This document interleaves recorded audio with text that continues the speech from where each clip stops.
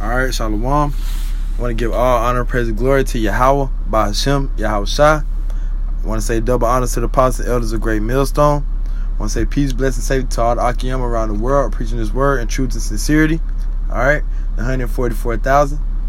Alright, the Wadi Yahweh by Hashem, Yahweh Shai for giving me the spirit to do another lesson. Okay, basically this lesson is going to be about the nuclear missiles, man, the ICBM missiles, man, that are going to rain upon Babylon the Great, aka America, and various other places, man. Okay, in the upcoming World War III, that's inevitable. All right. So it's just a little article, a little video about something called the H bomb. All right, this is a certain kind of bomb, man. All right, something like the they're gonna be using these. All right, ICBM missiles. All right, this is one of those kind, man. All right, just one of the many weapons the Lord is going to use to help destroy this place, man. And North Korea, one of America's top enemies, about to have their hands on this bomb. All right, so let's just let's check this out. Hydrogen bombs have never been used before in warfare. Hydrogen bomb, that's what it's called. All right. Atomic bombs have. This is what the US dropped on Nagasaki and Hiroshima back in 1945, ultimately killing more than 200,000 people. But the H-bomb is at least hundreds of times more powerful than the A-bomb. See, the H-bomb is 100 more times powerful than that damn atomic bomb, man. This hydrogen bomb, man. All right. Hey, the Lord created the Smith to do this, man. All right, we're going to get that real quick. The H-bomb has a far larger yield These than devils right there, weapons, man. meaning that devices can be smaller while causing greater devastation. All right, the Lord got these devils, had these devils create these things to them destroy themselves. This is Isaiah 54:16. It reads, "Behold, I have created the smith that bloweth the coals in the fire, and that bringeth forth an instrument for his work.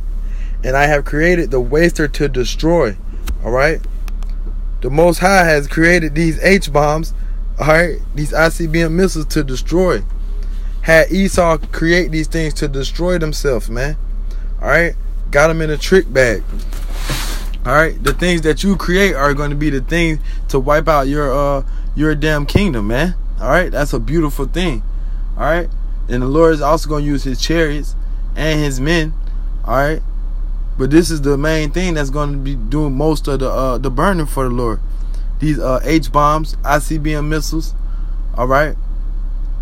Hey, the Lord had you devils create these, man. Atomic bombs use a process called fission to split plutonium or uranium into smaller atoms in a chip. That's that mushroom cloud. All right. That our forefathers saw, man. All right. Hey, man, all this is in the scriptures, man. Okay. Into smaller atoms in a chain reaction, releasing massive amounts of energy. Hydrogen bombs use fusion. Instead of splitting the atoms, it combines small atoms like hydrogen. Essentially, it's two bombs in one. North Korea first claimed back in January 2016 it had successfully tested a hydrogen bomb. If it does in fact have this capability today, it has joined a very select club. Only the US, Russia, the UK, France and China have carried out confirmed tests of hydrogen bombs. And all those people are going to use those bombs, man. They're going to shoot those bombs on each other, man. All right? That is how Babylon the Great will be destroyed with fire, man. All right?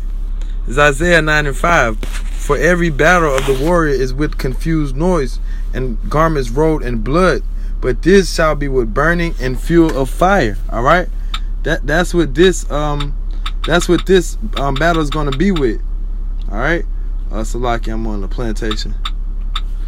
All right, but yeah. That's what this battle is going to be with. Read it again. "For every battle of the warrior is with confused noise and garments rolled in blood. But this shall be with burning and fuel of fire." All right? Those ICBM missiles, man. Those H-bombs, man. That's what the Lord is going to use to destroy this place, man. And Babylon the Great has all the reason to be destroyed, man. All right? For the abominations that are done here, man. All right? All right, this place has to be destroyed, man. All right, and it's a beautiful thing, man. All right, the Lord got North Korea investing all their money all they everything, all their resources into bombs, man. All right, and that's in the scriptures. All right. This is Joel chapter 3 and 9. Proclaim ye this among the Gentiles. Prepare war.